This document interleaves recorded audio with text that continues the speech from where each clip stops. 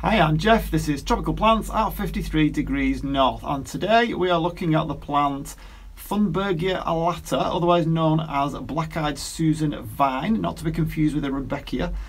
I'll discuss why it's called Black-Eyed Susan in a little while, but today we're going to have a look at what's going wrong with it and what I can do to put things right. So if you've got a Thunbergia alata, you might want to tune in. I'll see you on the other side.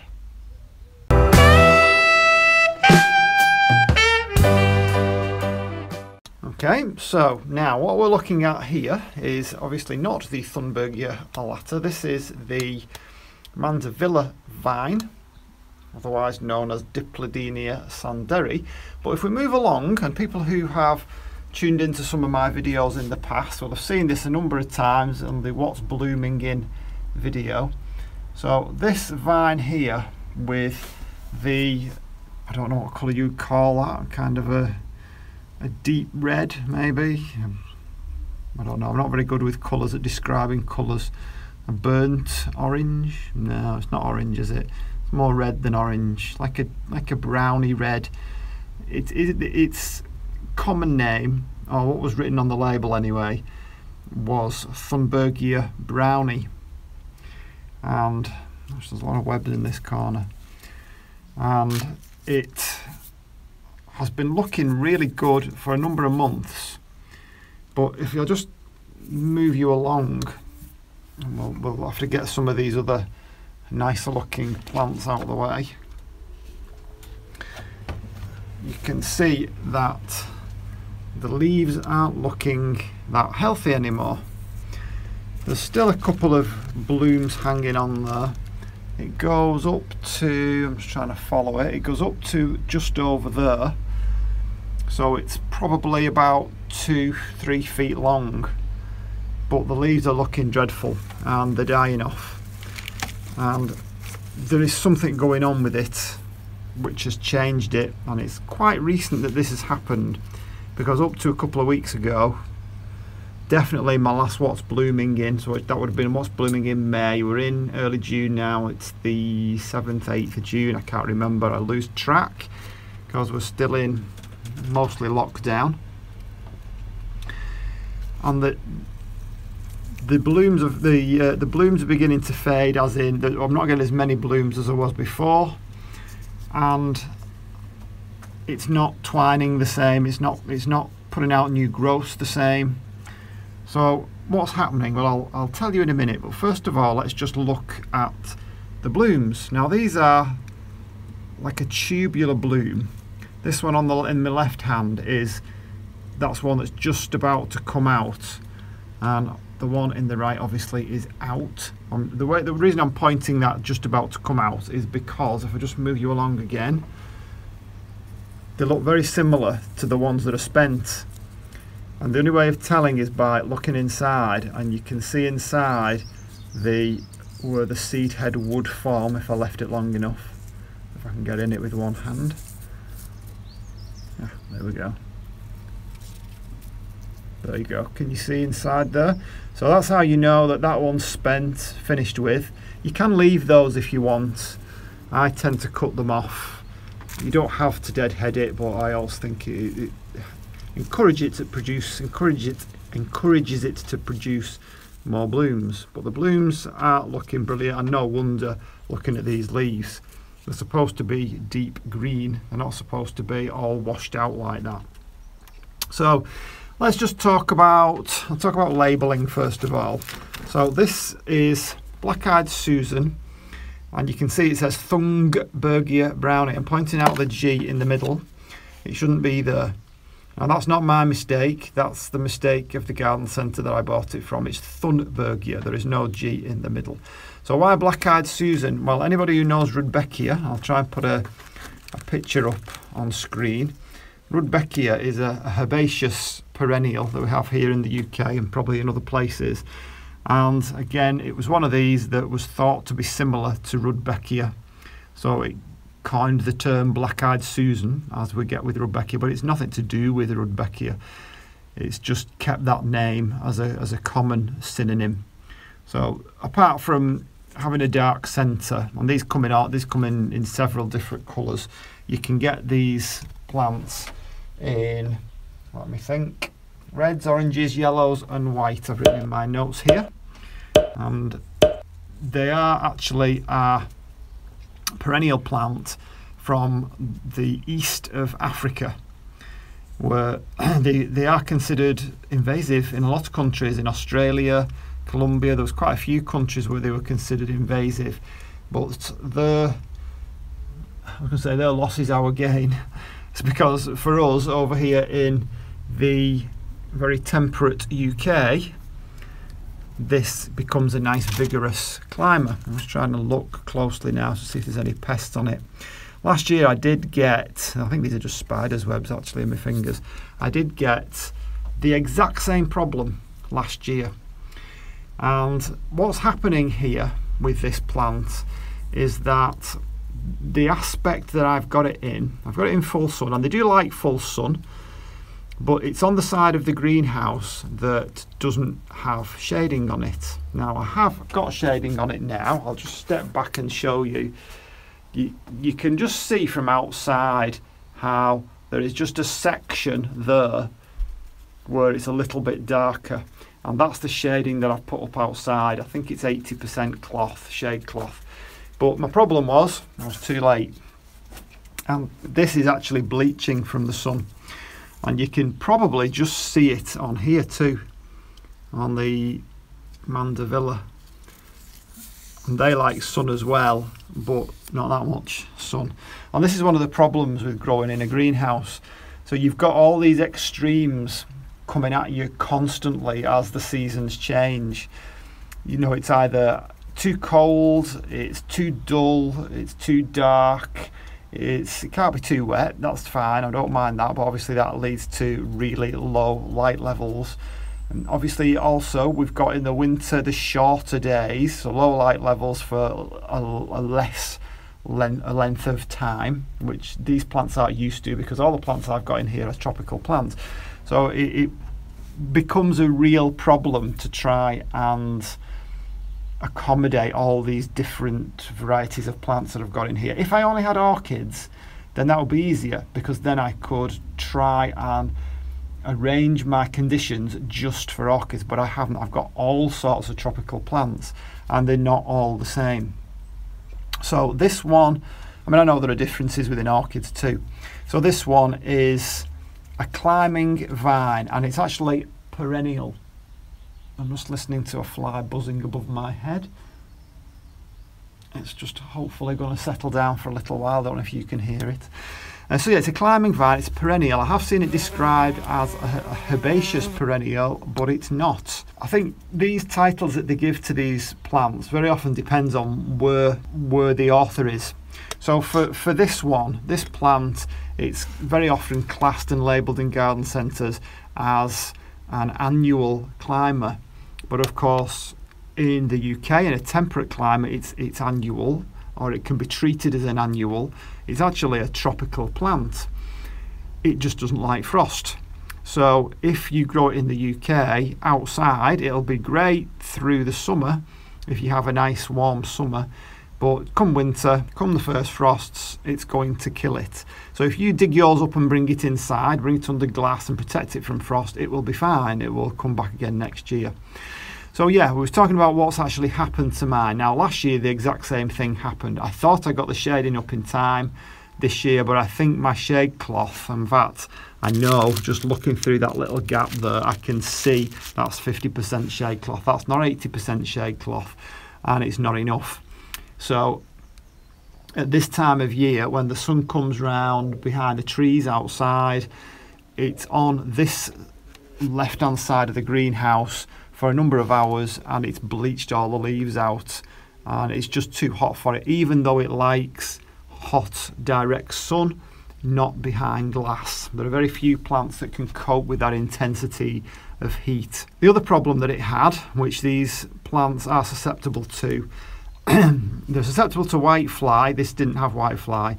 Spider mite, which is a little bit more tricky to spot, but I don't think we've actually got spider mite on it this time. I'm just trying to have a closer look, but I can't see anything. I'm pretty sure it's just bleached. So what do we do with it? Well, the first thing is I'm going to have to untwine it and take it down from its perch. Now, I'm not going to do that on camera, but while I just think about doing that, I'll talk about a couple of other things as well first.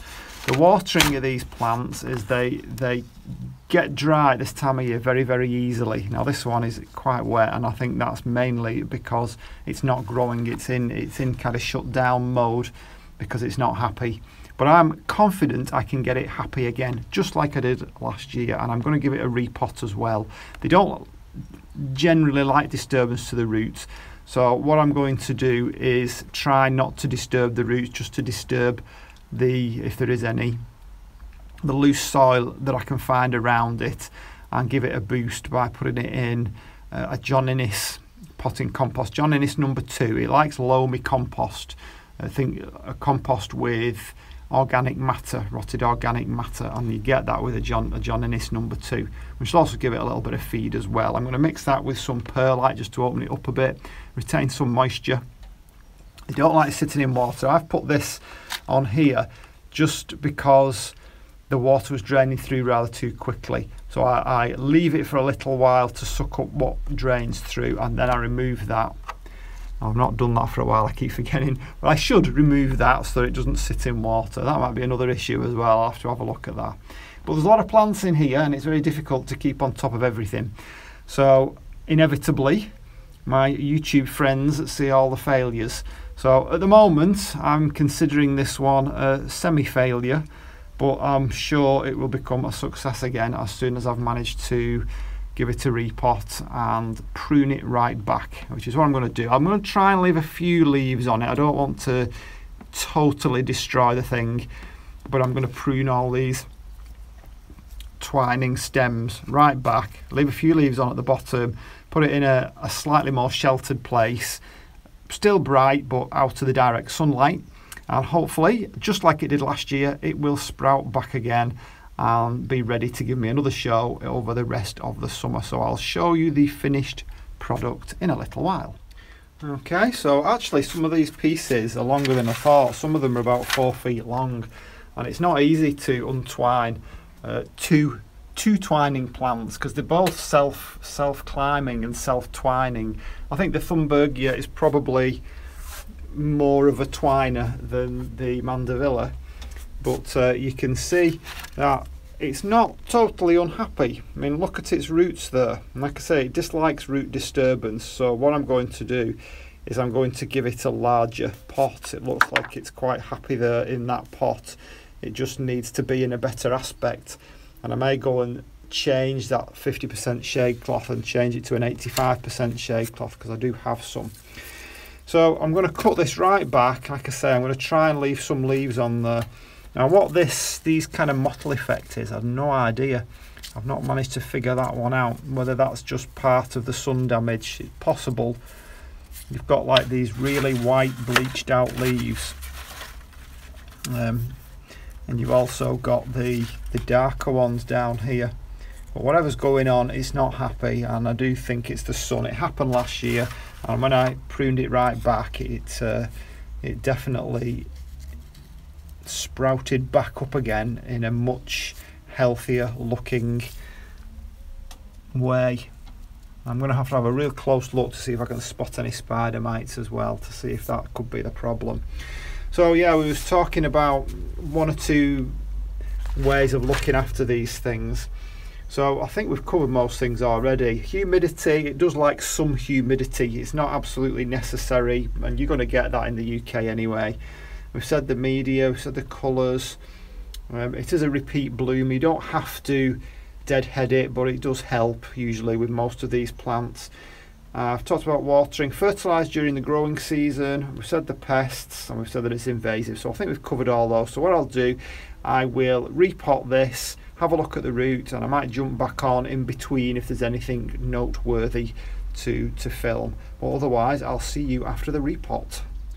Right, so what I've done, I've cut all these leaves back, all these twining stems back, and even though I'm not that thrilled with the look of these leaves, I didn't want to completely get rid of them. I wanted to give it some way of rejuvenating itself. And if you look in the leaf nodes, there are new growths on there. So what will probably happen, if those new growths start to come, then I will take these old leaves off. And it's the same in each of the leaf nodes, there are some new growths. Some of them I did remove the leaves. I thought, well, we'll give it a try and see if those new leaf nodes do begin to break and show me some new growth. I've also took the moss off, which obviously wasn't helping, and I've noticed that this plant is sitting rather high the way it's been potted at the garden centre. I don't know if you can see that, it's sitting quite high in its pot. So I'm going to unpot it now and see what's going on underneath, and then pot it up in a bigger pot with some new compost.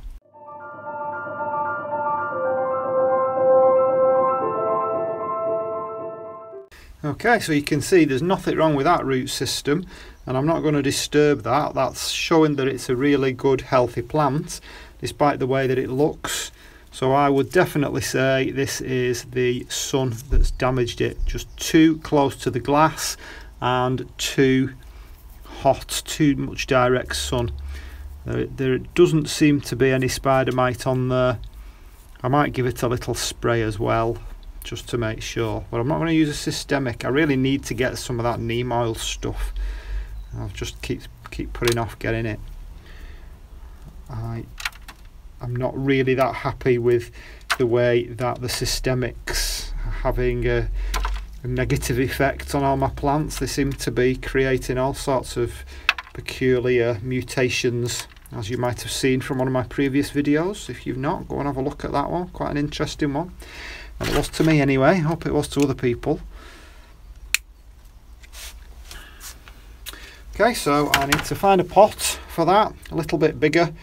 And see, these things here that's the remnants of my last feeding stick that I put in there. So I'll also put a new, well actually I might not do a feeding stick, I might do some of the little, what do you call them, pellets in there as well instead. Right, okay, let's get a pot. Right, okay, so I've got my John Innes number 2 here. So I've got 2 parts John Innes number 2 mixed with just 1 part of perlite just to open it up. They do like a well drained mix. As far as watering goes, they really like a lot of water in the summertime, and just make sure that they drain through. I think really sticking a tray underneath probably was a mistake. That feels quite moist. I don't think that's been the issue with it, but I think it probably needs to dry out a bit more. I'm looking forward to some new growth coming on here, and then we can get rid of these horrible old leaves. So I think it's going to like that. I've not disturbed the roots, they're all still in the root ball. I'm going to leave that like that. I've got, just get rid of this little bit of moss here. I'm going to try and keep it free of moss as well. So I've got a bigger pot here. Now these ones have massive holes in the bottom, so the obligatory crocks over the holes to stop everything falling through. And it's simply a case of potting it up.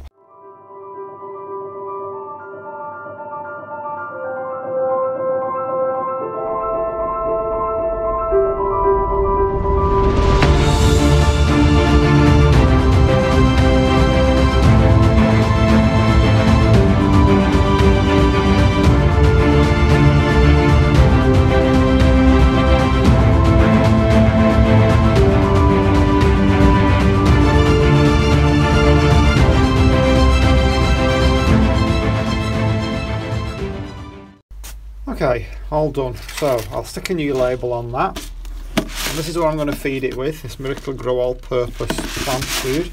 I'm just going to put a few of the grains, granules, pellets, whatever you want to call them, on top there. Should really measure that out, but let's take a risk. So it just needs a water, and then it can go back up, or it can go in a new place. I'll have to have a think about that. So yeah, that's Thunbergia alata, or black-eyed Susan vine. You'll find other names for it. I'm quite sure you'll be able to spot the kind of flowers that they are. It's pretty distinct. And I hope I've managed to give you some insight anyway into how I look after it, or how to look after one. And I'm hoping that the next time you see it, it's looking back to its best again and not being damaged by the sun. So if you enjoyed this, give it a thumbs up. If you didn't, give it a thumbs down. I don't mind which. And for now, I'll see you on the next one. Bye.